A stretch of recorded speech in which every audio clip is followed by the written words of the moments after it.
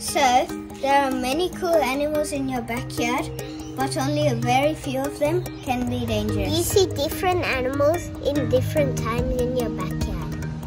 One of the most common things you'll see are bees. Bees? Do we have some here? Yep.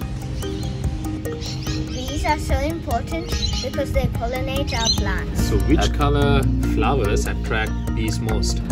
Yellow and white. Yellow and white, look at that. What is the pollen? Is that the yellow one? Yes.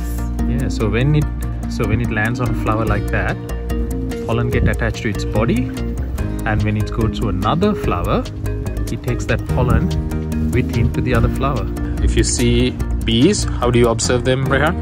From a far distance. From a distance. Like even what you are here now is not bad. But if you know that specifically you are allergic to bee stings, if you are getting reactions for bee stings, would you get close? No. Not at all. Another type of animal that can bite you are spiders. Spiders, yeah.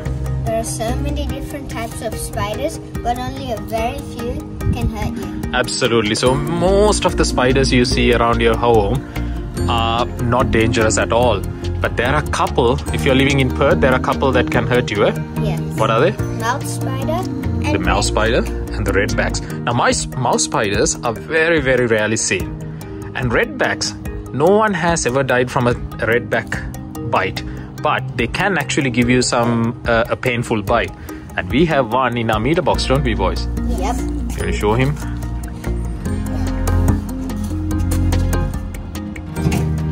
Now they are really common around houses in Perth. Let's get a close up. There you go. Can you see the red back?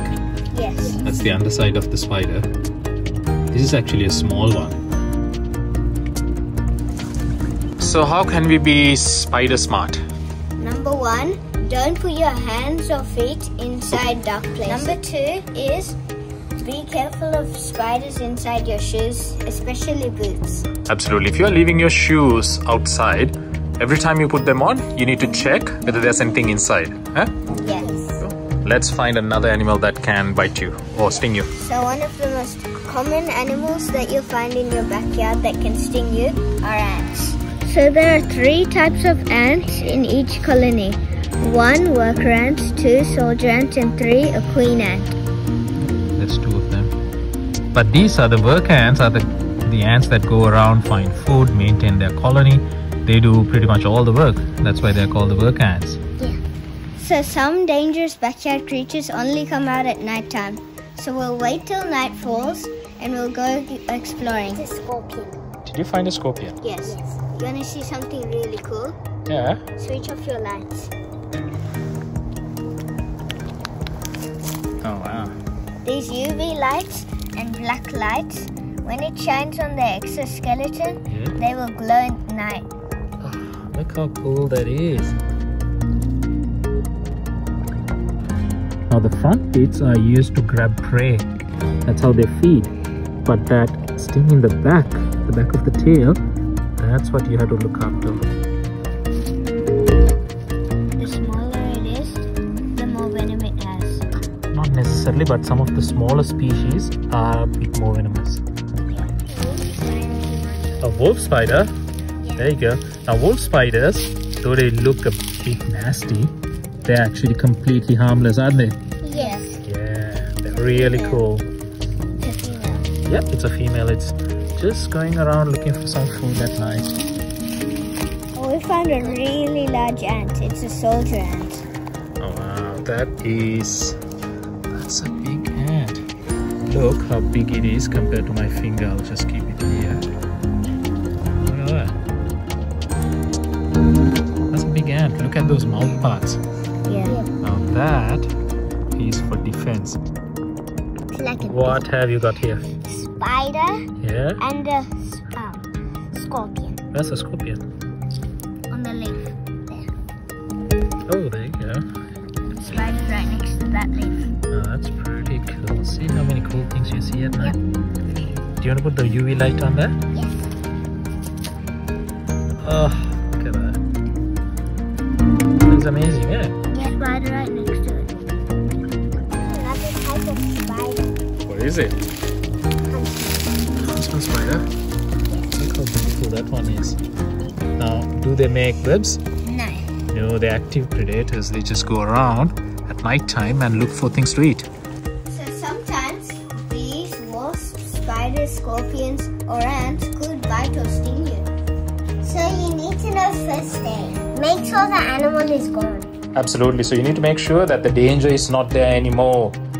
Then you clean the bite site and put an ice pack wrapped in cloth on the bite site. That's very important. So it's called cold compression. You get an ice pack. Can I have a look at that ice pack? Yes. So these are very commonly available. You use these for like keeping food cold when you're picnicking. Now, if you don't have an ice pack, what can you use? Some ice or something for the freezer. Anything from the freezer, like frozen vegetables like these, eh? But what's the most important thing? You wrap it in a cloth. You don't put directly onto your skin. You wrap it, keep it there for a few minutes. That coldness will reduce the pain and also the swelling. Yes.